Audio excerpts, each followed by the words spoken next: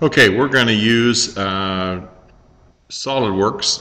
to create the dovetail slide, and it will be figure 5-48. So first thing I need to do is double click on Solidworks. It may take a second or two to do that, to bring it up. But you should have a Solidworks 2010 icon on your computer. And as it comes up, we've got the top bar here, which is for file and some different things. So we're going to go over here and go to New. And here we have Part, Assembly, and Drawing. So we'll pick out Part. It is a part that we're going to do. Over here we've got the tree. We've got some different commands that we've got, and we've got features and stretch. That's what we're going to use mostly, and some drop downs right in here. We're going to draw this on the right plane. So I'm going to go to Sketch, and I'm going to go to the right plane. And after I pick that, I'm going to go ahead and with this drop down, the view orientation, and I'm going to get to the right view so it squares us up. Now the whole idea behind the sketching is simply to give it its general shape. We're not going to draw it exactly, and I'm just simply going to go to the line command. And I'm not going to go to 0.00. I'll show you how to do that a little bit later.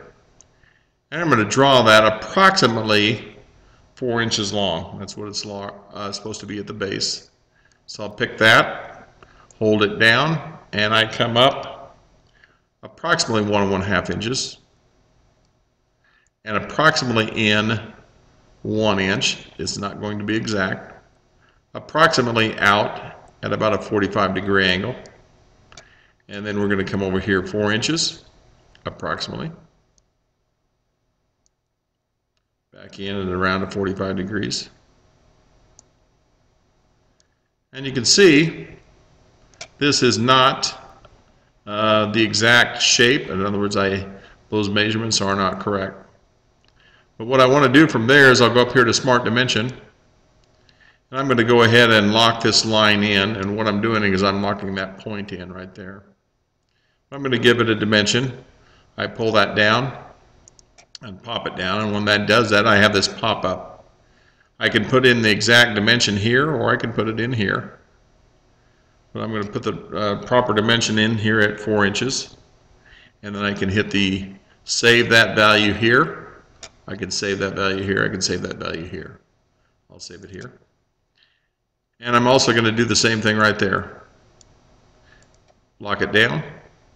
Put in 1.5. And hit OK.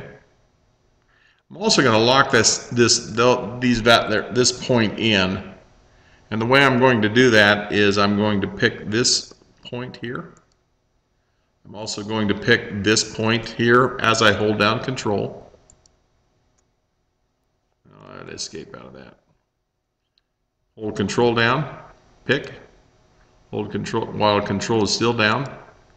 I pick out those two. Those 2 points show up right here, and I want those points, that point here and there, to be the same. So I'll hit Coincident. And that locks it in. The other thing you'll notice is this line here went black and this line here went black. That means this line can be adjusted for length, but this corner will not change. So I'm going to go on to Smart Dimension. And to do an angle, I simply pick here and here. Smart Dimension, excuse me. Here, escape it. Smart Dimension. Here, and I have an angle. Pick that down, and 45 degrees is correct, so I'm going to leave it there. I will then come over here and make this dimension at 4 inches. Hit OK. I'm going to do these 2 angles here, and here. And that is correct. And I've got to make this right here also. That's 1.5. That should center that thing right there, and that automatically made that 4. Okay. One of the last one I've got to do here is I believe I've got to bring this down, and that's also got to be 1.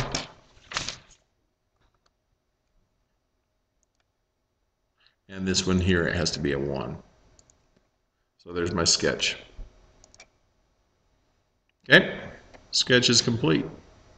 So I like it. So I'm going to go back up here to Features, and I'm going to Extruded Boss Base.